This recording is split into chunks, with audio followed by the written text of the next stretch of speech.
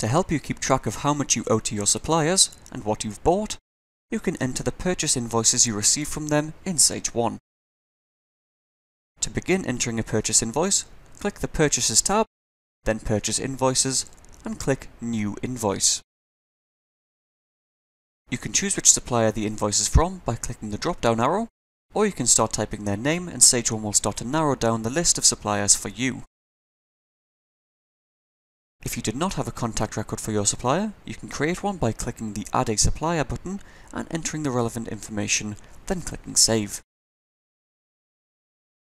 When you enter the invoice date, the due date will automatically calculate based on the credit terms for that particular supplier. If you have not entered specific credit terms for the supplier, the due date will calculate based on the default credit days in your default settings. If required, enter a supplier reference number. This could be their invoice number, for example. You can also enter a reference for your own records in the reference field. To record the purchase of a specific product, you can type the name or the code of the item and choose the required record. If you have not created any so far, you can click to add the product from this screen. This will populate the fields on the next available invoice line. You can amend this information as required. You can also add multiple products to the invoice by repeating this step.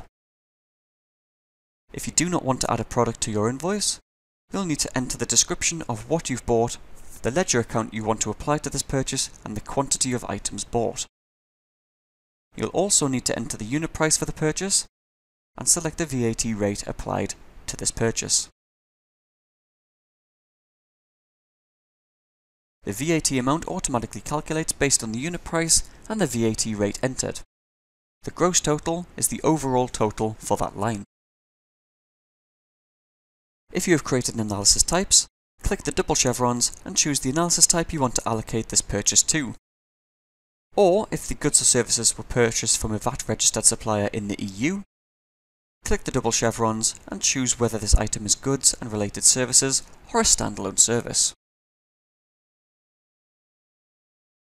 If you received a digital copy of your invoice, you can upload it.